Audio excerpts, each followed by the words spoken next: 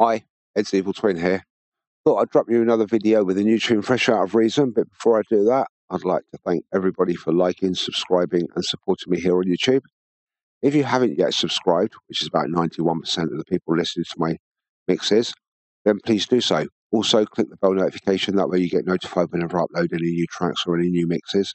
Also, head over to my Patreon and Buy Me a Coffee pages. Here you can actually help me directly buy music to drop into my mixes, and when you do so, I will include your name on the mix with the track that you've helped me purchase. So anyway, what's the point of this video?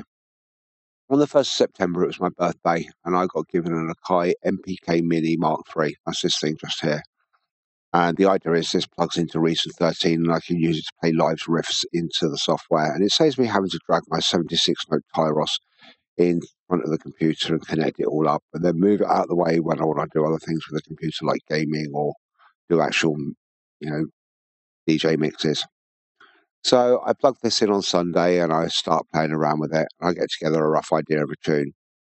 And by last night, I think, yeah, this is good enough. I'm going to post it up to see what people think about it, see what my friends on Facebook think.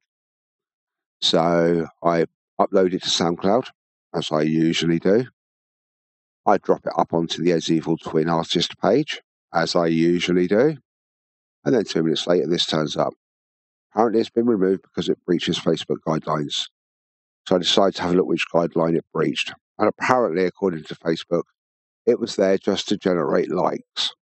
Well, I thought that was the idea of an artist page. So as I post things up for people to have a look at, they tell me whether they like it, give me feedback, and then I go back and change it or alter it. And it develops from there. Obviously, Facebook don't like that one.